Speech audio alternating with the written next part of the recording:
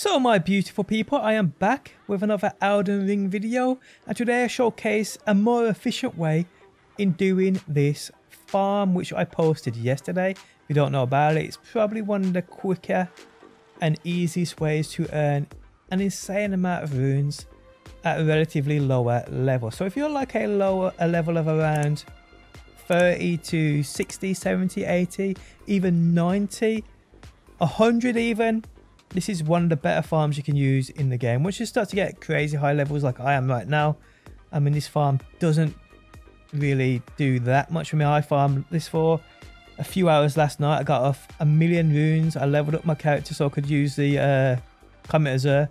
I mean, guys, I had to do it. I had to do it because that shit is so powerful. But yeah, this farm, to make it even more efficient on yourself, I'll explain to you today what to do. So where we're at, guys, is a windmill village right at the top of the map. To get up here, firstly, you need obviously to activate the grand lift of Dectus. So you need 2 parts of a Dectus medallion. So once you grab them, guys, you can come here. Now there's plenty of guys on YouTube, search the Dectus medallion locations, grab them, come here. So from here, just follow the path all the way up or all the way around. You can come multiple ways, to be honest, but you want to get to here either way. You can probably come that way if you want. I think that's the way I came, actually. I think I came that way, around there, and then we're here. Now when you get here, you will hear women laughing. Now these women, they don't actually attack you. They don't attack you until you hit one of them. And if you're using what I recommend you definitely get as well, guys, you need this in your life, especially when farming runes, is this right here, the gold scarab medallion, which gives you a 20% increase, people, in all gold runes earned. So yeah, there's also these things you can get as well. I got one so far. I think they give you an extra probably 15 or 20%, but these only last, I think, 3 minutes. So you can get them, use them at the same time if you want.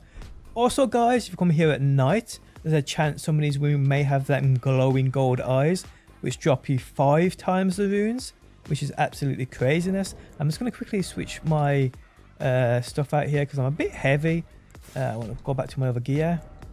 Had that last gear on for another video. But this is my gear. Love the Royal Remains gear.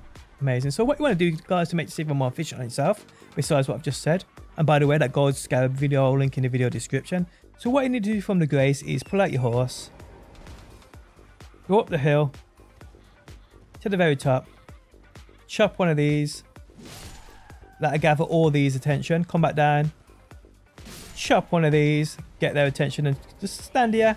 They'll all come towards you. Take them out one by one if you can. Obviously, I recommend you having a decent weapon. The one I'm using is incredible.